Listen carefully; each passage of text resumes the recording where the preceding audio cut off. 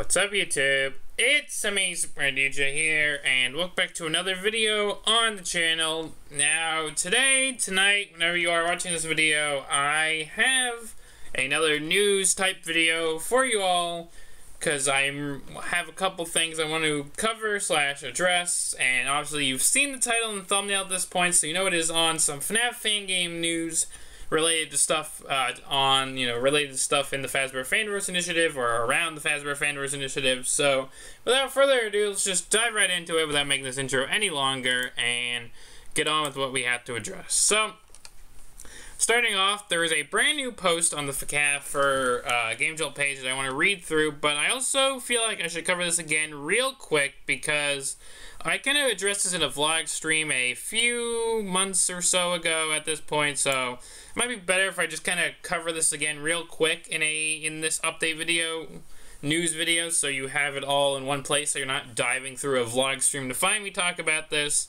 So, yeah.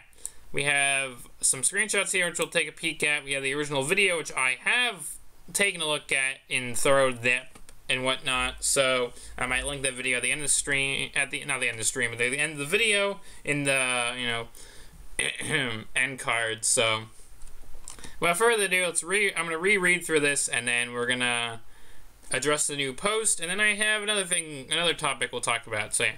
Welcome to the devlog page for this game, for the game no one asked for out loud, but secretly wished for without really knowing. What the heck is this? This is the game. Put down your silly horror games and join Candy and his twin sister Cindy on this brand new adventure. A spiritual successor to Candy's Adventure, a popular minigame from the hit horror experience Five Nights at Candy's 3. That sounds sweet, but what is it about? Basically, there is, what's going on below here? What's going on below here? Okay, so basically, Candy has somehow left a ton of fur balls everywhere, and even in this description, like actual balls of fur, absolutely everywhere. It's a huge mess, and he has to clean it up. Trek through the grassy lands of Sweet Hills, venture into dark caverns, and uncover epic loot to help you on your way. Who knows, maybe you'll even have to go further outside the territory of Sweet Hills, where cat paws seldom travel. Use your powerful claws to break blocks and defeat enemies, maybe even socialize with a few other animal characters along the way. See if they need help with anything. That's the hero's way. Collect coins, loot, most importantly, fur balls. What about FNAF 4? Shh. This game is not a replacement nor a weird joke front for the real deal, which is known thus far as FNAF 4. This is its own game. Think of it like the FNAF world of the FNAF series. So that's the description of the Gamejolt page. And again, there's screenshots here. There's the trailer, which, like I said, we've already looked at in depth in a different video. This first one here has Candy jumping in midair, which I assume is midair, with the dog on a bridge. There's a breakable block, trees, one fur ball, no gold or no coins, and 5 hearts. This was something that was in the actual video that I've already looked at, but it's just Candy's dialogue box saying that sounds like a bigger problem for everyone but me. In the house that Candy and Cindy have.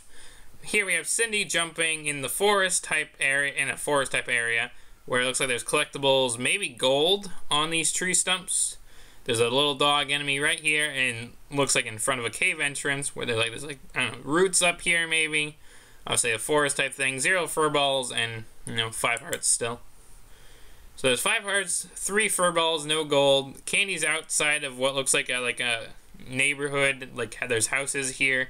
You got a house right here with a reddish brown roof tiling. We have a bluish house, or bluish tiling for this roofing over here. And it's just Candy outside of it, and there's a mailbox and whatnot, so that's just that. And then finally we have 5 hearts again, no fur, no gold. Candy looks like he's on some sort of rope or vine, maybe, per se. And obviously he probably has to jump on the other ropes, perhaps, to progress. There's water down below. Again, we look like we're in some sort of cave system, like we saw in one of the previous images. So yeah,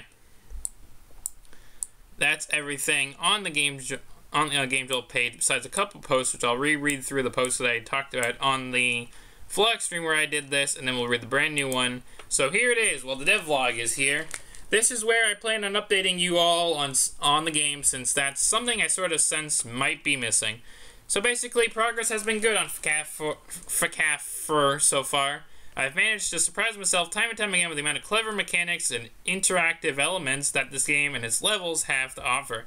Now, when I say levels, I don't mean Super Mario Bros. 3 type of levels that are short, linear, and can be selected from a world map of sorts. Nah, this game's world is more cohesive than that. It's all one big level with different areas and sections. I haven't been able to share much about the game besides the teaser trailer, but I will try from now on to give updates when I can. I'm hoping to be able to finish this game soon so I can get on with the rest of the FNAF series, which I'm also working on still. I know it may seem weird for me to start an entirely new game when I appear to be knee-deep in projects, but honestly, apart from feeling like I don't have all the time I want/need, this is how I want things.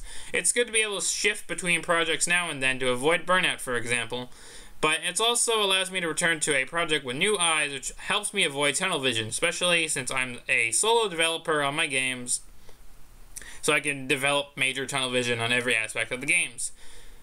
But anyways, this is my introductory post, devlog post for FNAF will be finished eventually, and afterwards so will FNAF 4 along with the ports/updates of the FNAF trilogy.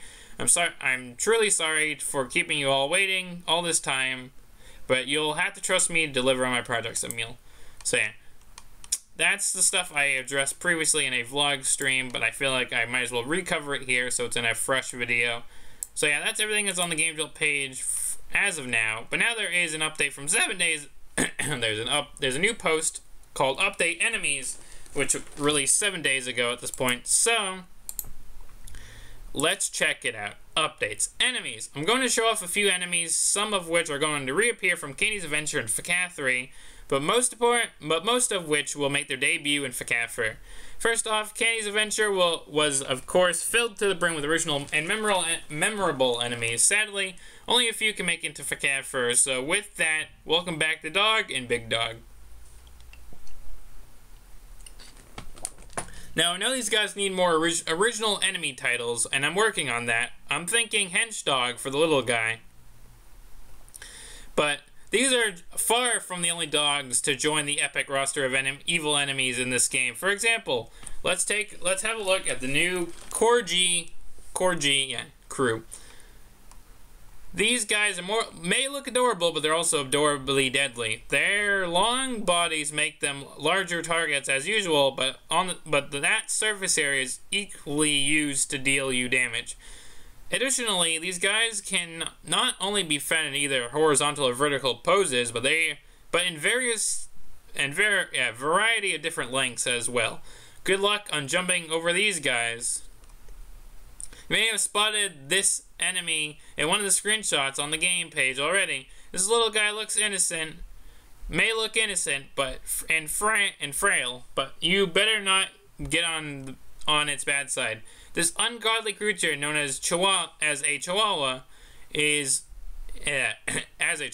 and if you as much touch one of them, it will decide the rest of its life to undefy your life from existence. I'm kidding around. This thing will ignore its default wandering behavior and hunt you down faster. Although that's all from the canine department, this game features a handful of other endearing and dangerous enemies. Have a look at the fly, Hemingway, and flyfish. The two first ones are a real enemy with different flight patterns. Heronway may even also be able to shoot eggs in your face. The flyfish replaces the mech dogs from Candy's Adventure as the game defaults aquatic enemies. Yeah, defaults aquatic enemies. Now, basically, this is your family-friendly This is a family-friendly platformer. It is somewhat expected that a few variants of these guys may appear with slight different patterns and abilities. Who knows? But wait, there's more. All games, and I mean literally 100% of every game in existence, even Pong, has boss fights. Otherwise, what's to stand in the way of players breezing through the game? This marks the introduction of the game's first-ish boss, Big Butch. Now, this is a worthy opponent. This guy is like a miniature version of the boss dog himself, albeit not as high ranking. Stands at a height 3 times that of Candy and Sydney. They might just be able to jump over him with precision to get a better attack angle before getting wise. And believe me, once you're trapped in the room with this boss, you really want to be good. You want to get good. You want to get good jumps at him get good at jumping over him. That's all the updates, I'm afraid. I'm posting about another general update on my profile with context on the unfortunately slow development of the FNAF series as a whole. So yeah, I know I kind of butchered some of the reading, but yeah, we are getting some new enemies and returning enemies. So we have Dog and Big Dog returning from Candy's Adventure from Five Nights at Candy's 3. But we also have the Corgi crew, where we have these long dogs that are actually gonna, obviously, besides being horizontal and vertical, they will be in different lengths, so getting around these guys is probably going to be a little tough. Then there's obviously the Chihuahua, which seems like it's going to be an interesting enemy to face off against, because I feel like these might be your type of these might be the type of enemies that kind of follow you around if you get in like close proximity of them. So we'll have to wait and see. And the fly, fish, Henway, and whatnot.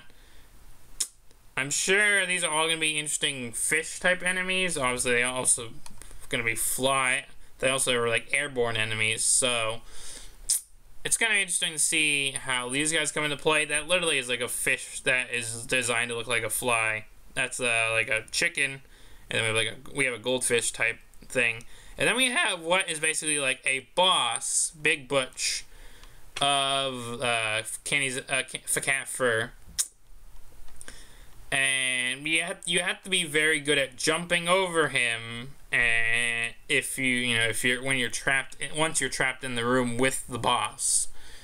So I think each of these enemies are gonna have unique ways you're gonna have to defeat them. I feel like these guys probably won't be too bad, since again they are returning enemies. So if you played Candy's Adventure in FNAF 3, you'll probably know how to handle these guys. But again, with the Corgi crew, which you have to again, depending on how their length and how long and tall they are, you'll have to probably plan your attack on them. Again, Chihuahua, you'll probably have to avoid them, being in the same, in their line of sight or something like that. And the flying enemies, you probably have to go under them, or maybe try and deal damage to them. I'm not 100% sure. I'm just thinking about, platformer type enemies where, what might work and what might not. And then obviously we have a look at a boss character, so. So this is cool, seeing some of the enemies that are going to be in FNAF Fur. Again, we have the dog-based enemies, but we also have, again, these flying fish, the fly fish, Henway.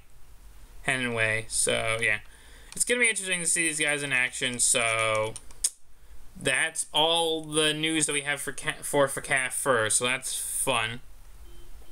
And something else I want to address in this video is FNAF Plus, because you guys may remember I did like a whole stream back in like August of last year where I covered everything post that came up to the release of the Steam page, and since then there was a teaser image that was kind of released around Halloween that I didn't really talk about because it was a small post, but I figured I would bring it up here. And then Fiznom, the creator of FNAF Plus, or the creator behind FNAF Plus, did a live stream, I think back in December too, and there was like it was a charity stream, so there was milestone goals, and there was some posters released of FNAF for, you know, in FNAF Plus of FNAF Plus content is what I'm trying to say. And there's like we have Easter egg posters, we have, you know, character posters. There was also this FNAF Plus demo, which was actually just a troll thing that I actually did download, and maybe I'll just play it on the video. But yeah, seeing some of these posters is interesting because obviously we have stuff like the Celebrate poster with the band. So seeing the FNAF Plus variant of the Celebrate poster, that is fun. And we get to see like full bodies of the FNAF Plus characters on the Celebrate poster, so that is fun. And then again, we have a poster for Frederick's tools and timepieces, and I think we have seen these clocks before in some of the other FNAF Plus content when I was going over my mega like haul of checking everything FNAF Plus related. So it is interesting to see these like frog-based clocks and other probably trinkets that will be found around FNAF Plus. So that's fun. We got a FNAF Plus Helpy, like I'm assuming prize poster, because we have this 2000 T, which might be 2000 tickets possibly. So it is interesting to see that Helpy is in the game, but it's more as like a prize character per se, and we have seen Helpy also in like some of the posters and whatnot around the pizzeria too, so they might not just be a prize character, but in this poster they are being represented as like a prize character because they're in like a gift box. That probably represents 2000 tickets and whatnot, so yeah. Then we have a nod to Chipper and Sons with Lumber Bites with this poster in FNAF Plus, which probably, if I had to guess, is probably either an Easter egg poster or this is something that maybe we can customize, because I know FNAF Plus can have some customizable, I think, stuff to the office, so maybe we can hang this up in the office per se. I'm not 100% sure, but yeah. Then we have the posters of the main four that would be around the pizzeria. So we have Freddy's Let's Party poster, and Freddy's doing this similar pose that he does in like the FNAF 1 trailer, and I think also similar to the pose he does on his actual FNAF 1 poster. So that is fun to look at. Nothing too crazy to take away from this. It is just FNAF Plus Freddy on the on a poster. We have Bonnie's poster, which is Let's Rock, and we have what is banjo guitar type, you know, instrument on, you know, in his poster with him. We also can see the curtain in the background. This is also probably taken as a this poster was probably taken with Bonnie on stage, thinking about it, because we have the wall and the curtain behind him. So that is interesting. So Let's Rock for Bonnie, FNAF Plus Bonnie. Chica, we have Let's Eat. Obviously, that's Chica's thing. But interesting enough, obviously, again, probably taken on stage as the sun behind Chica. But Chica also has the wonky eye in this, so I think this probably confirms that probably out of the four main animatronics that were in FNAF 1 that are coming back in FNAF Plus, Chica might be one of the most animatronics in disrepair, besides maybe Foxy. So that is interesting to think about, because Chica has a wonky eye here next to her regular eye in the poster, and you know, they didn't bother to fix Chica's eye for the poster, so that is something to think about. And Foxy, actually, we get to see him in working order, not in the way we saw him in the FNAF Plus breaking and entering video, where his eyes are all glossed out and whatnot. But we have Foxy with his eye patch open. He's doing his iconic hook hand pose. He's got a vest here. Let's Play is on Foxy's poster, which is interesting. With him being the Pirate Cove attraction, it is interesting that his poster says Let's Play. So that is interesting. And again, we get to see Foxy not with the glossy eyes. And I think if I scroll back, we have seen the full body of Foxy. Seeing him not as tattered as he is here. So that is interesting, to say the least. So yeah. And then, like I said, there's a quote-unquote demo, which is the troll thing. So we're going to end the video with that. But yeah, that's some of the recent, that's not recent, but this is some of the FNAF Plus news I haven't caught up on or talked about since I did a FNAF Plus mega live stream. So I wanted to mention it here alongside the updates to FNAF. I will say this now before we move on to the little troll demo. If you guys want to see me cover any news on maybe Pop Goes Evergreen, because I know there's a lot I could possibly do a mega Pop Goes Evergreen deep dive like I did for FNAF Plus, but I don't know how long that would take me. And then I know there might be there was some older stuff from a couple months or so ago for T-Jock. So if you guys want to see me talk about that, let me know in the comment section down below. But with these two, with all these posts and whatnot out of the way, I'm going to come over here to my FNAF fan game folder, and we're going to open up the FNAF Plus demo, which, like I said, this is something sent to Dawko on his charity live streams, and this is definitely a troll, but I want to show it off, per se, and I'm going to probably mute the audio when we get to the troll part of the demo, so, yeah. Because I think it might be playing something copyrighted, so yeah. But after this is going to be the end of the video, so yeah. So here's the quote-unquote FNAF Plus exclusive demo.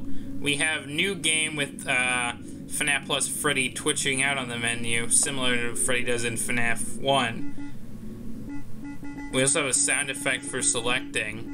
We have Continue, which has Bonnie on the menu. So we get to see Bonnie kind of twitch out and whatnot. And Exit has Chica with... Chica, I feel like everyone is animated, but we have Chica here with her jaw just hinged open, just moving up and down besides just the typical twitching that all the other ones have. So that is something. So I'm going to hit New Game for this exclusive demo, and we get to see the newspaper that we have already analyzed and talked about previously, and we see Frederick's time clock here loading up to probably the start of the night. But yeah, once this is about to finish loading, I'm gonna mute the audio, so probably about now, and we're just you're gonna just see what happens after this point. But yeah, we get to see the newspaper, we get to see a menu, which I think has been confirmed to be a fake menu, but it was made for the demo nonetheless, so we get to see a FNAF Plus mock-up menu.